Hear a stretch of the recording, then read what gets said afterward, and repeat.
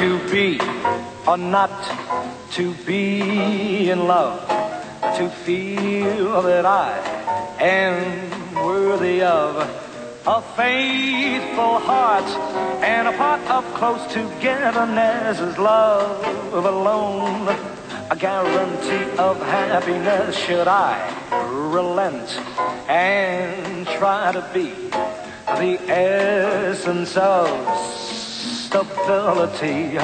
Or should I stay on the merry-go-round of mixed-up mirth and live my life conventionally with a feeling of warmth and security?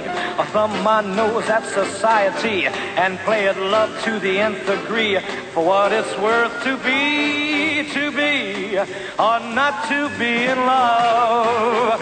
I'd give my all or not a bit. That's just about the size of it. The tree of life bears the fruit of love and ecstasy, and you, my dear, had better be ready when you shake the tree. I love to you fare thee well, but should you break that magic spell, I'll grab my coat and put my hat upon my head and march myself out casually and walk around till the hours are wee and ponder the possibility of a life together for you and me. And if it's all right to be or not to be in love, yeah, to love within my ample means and realize my wildest dreams.